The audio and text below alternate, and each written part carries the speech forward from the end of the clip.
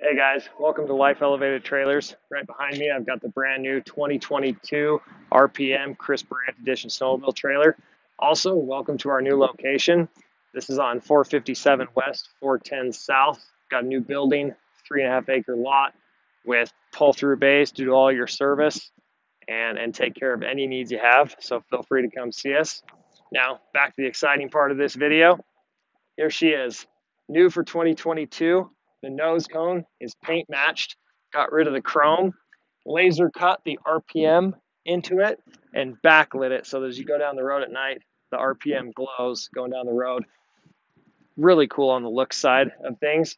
The other thing that's new for 2022 is we all know as snowmobilers and as guys who ride, we're wearing backpacks that charge now, avalanche backpacks. So in the back of the trailer, there's more charging ports to charge up your Avi pack when you get done riding to make sure that you're always safe on the mountain. If you were just wanting to know what's new for 2022, that's it. You can stop watching. I'm going to do a full walkthrough now of the trailer and show you, if you're new to them, why you would want a Burandt over any other snowmobile trailer out there on the market. All right, now for those of you that want the full walkthrough, I'll start here at the front and go through all the features on this trailer so you can see why it's the best, most purpose-built snowmobile trailer on the market, bar none, hands down. One option that we add here at Life Elevated Trailers are the bigger propane tanks. You got 33% more propane on this trailer than you do on your standard 5-gallon tanks, which means that you go to the propane station a third less per winter. This front ramp is 72 inches wide, so you don't have to get off your sled and drag your back end around as you pull in. You just drive right in, turn the corner, no worries on hitting anything. And these halves are lockable, and they're all keyed the same: front ramp, man door, and rear ramp. Moving back on the trailer, one of my big frustrations when I'm at the gas station is not being able to reach all the sleds. So you've got a fuel door in the front, you've got a man door in the middle, and you have a fuel door in the back so that you can fill up all your sleds easily without having to move around a bunch and pull fuel nozzles out and all those things. This is a step they added a few years back, but they've added a traction block to it as well so that when you're coming in and out of the trailer, you don't have to worry on those slick days about slipping and falling coming down your step. Load lights obviously over the man door and the front door, aluminum wheels, 5,200-pound axles with brakes, 225 tires. So you'll never have tire issues, never have axle issues if you are using this trailer properly, right? Coming around the back, you've got stabilizer jacks in the corner. The rear ramp is really cool. I'll show you here. It's not like your standard ramp door that's really heavy coming down. You got to hang on to it. You can give this ramp a pull, step out of the way, and it's not even going to hit the ground. Okay. All right, here we are inside. And as promised in the beginning of the video, here is your new backpack hanging station with USB charge ports. Each of these has 2 charge ports in it. So you have 8 power stations right here in the back of your trailer. All the lights are moved into the cove to give you a nice kind of surround lighting that doesn't create shadows when you're trying to work on stuff. Everybody's moving to onesies. They're the rage. They're awesome. So in order to dry your onesie, you got to hang it higher off the floor. So we put in a new onesie rack to hang up all your onesies. An option is this high power vent. It's reversible in direction, has 3 speeds, and it moves a lot of air. So when you're drying your stuff out and you're trying to pull the moisture out of the trailer, you can leave these on and really get everything super dry. Standard with all the Burandts are your benches, so you can get ready sitting down easily. Helmet cabinet, heated, dry out your helmet and goggles in here with soft close gas shocks, okay? And that's on both of these. Got a tool cabinet in here, so that in my trailer, I keep a spare front end. All my friends ride the same sled. Makes it nice. We share a front end, so if you break an A-arm, we have one in the trailer. Zip back here, pull your front end off, put a new arm on, head back up the mountain. Soft close as well. Right here by the man door, they used to have, if you had Burandts for a while, they used to have a kill switch right here. We took it out because people were killing their furnace as well when they would shut the trailer off.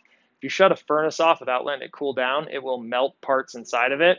So what we've done is we've added the kill switch again to kill all your power in the trailer. However, your furnace is not connected into this kill switch so that you can kill all your lights and the stereo and everything else, but you don't shut off your furnace and damage it. Really cool. A good, nice feature, makes it easy to get in and out and know that your trailer is off. Right here on the wall, one of the best things about a Burandt is the furnace. It's on a timer. So when I get done riding, I come in my trailer, I'll get back to my house, I come in my trailer, I click my furnace on, I turn the heat all the way to hot, and I spin this to however many hours I want it to dry my stuff for. If it is really cold and all my stuff is really wet, turn that sucker up to 5 or 6 hours and just let the heat dry all your stuff with zero issues. Moving forward, you've got tons of hanging space. So like in the back, you can hang all your backpacks, you can hang all your onesies on the onesie rack, you can hang all your coats, bibs, everything up here. And then on top of that, you've got a spot for gloves, goggles, boots, all integrated up here, all with heat. There's heat that comes out these poles, there's heat that comes out these holes. Another little thing that you wouldn't think of unless you were a snowmobiler and you actually rode is that your boots are usually the wettest thing that you take off at the end of a ride. And if you put the drying poles for the boots up here, your boots drip onto all your other gear. Tiny details that really set this trailer apart. So your wet boots drip onto the floor rather than onto your gloves and goggles. Up top here is another, I use this for all my oil. I keep all my oil and liquids in this case. Makes it really nice. When I get to the hill, if somebody doesn't have oil in their sled, or if I forgot, I'm never having to run back home to get anything. And then obviously you've got the stereo, 4 speakers plus a subwoofer. It's just fun to be with your buddies, jam to tunes, getting dressed, getting ready to go rip on the mountain. Up here, you've also got a bunch of charging ports. So all your radios and every other electronic device, your Garmin to keep you safe in the backcountry, is charged up and ready to go when you get to the mountain. Even if you forgot, plug it in on your drive up and it'll be ready to go for a day on the snow. One thing I didn't mention, I think everybody knows about it, but let's go over it. In your floor here, there's holes all the way back. This is the track melt system. Pushes heat out under your sled to make sure that your sled gets melted off completely. With heat rising, you want to blow it up from the bottom so that it keeps the heat low and gets your sled dried out. A question I get a lot on these, and something I've learned over the years, is people always wonder, well, how does the water get out of this trailer? Trailers are not watertight. If there's water sitting in them, it will find its way out. There's seams in the wood, there's seams along the edge. Water never sprays in, but it finds its way out. We don't ever have problems with rotting, bubbling, swelling, any of that. This trailer is built to let water get out of it so that you're not going to have issues of water puddling in here. So that's a pretty thorough walkthrough of this trailer. There are 110 outlets in here. When you plug the trailer in, on the outside, there's a plug that you just plug in an extension cord to. These outlets go live so that you can run power tools and other 110 things in this trailer. You've got one here by the door and one up in the nose. And then your spare tire and your 2 6-volt batteries are here in the floor. So you get a lot more power in this trailer than just one standard 12-volt deep cycle. You have 2 6-volt, basically golf cart batteries in here. This trailer has the extreme cold weather package on it, which is an insulated floor. So all the way under this trailer, there's spray foam to hold the heat in. Available options that you can get on these, and you can call us and talk about, is you can add a 40-gallon fuel cell to this trailer.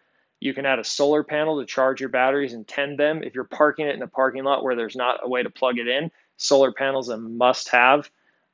We do also make a rail for the roof that you can hang your sled from. If you need to work on it, you can pick up your front end, change an A-arm, and set it back down from a roof rail that we have. There's a lot more other stuff too that we can put in these, but those are the really popular options that we seem to add a lot to these trailers. Give us a call. The one thing that I know is if you get a trailer from me and from us here at Life Elevated Trailers, you're going to get the trailer that is optioned correctly for what you want to do, because we ride. I own one myself and I use it probably 50 times a year. So when it comes to being an expert on how to set these trailers up and how they work, there's no better dealer in the country. So give us a call. Appreciate you watching the video.